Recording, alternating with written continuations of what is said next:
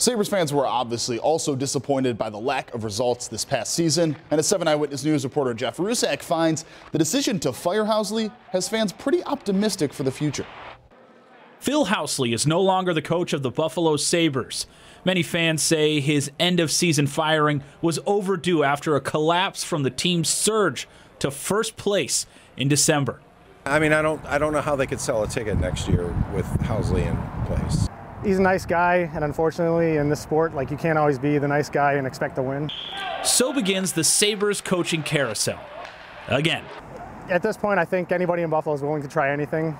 Take the time to find a good long-term coach, and someone who resonates with the young guys and who can develop our young guys, kind of like Chris Taylor does down the AHL.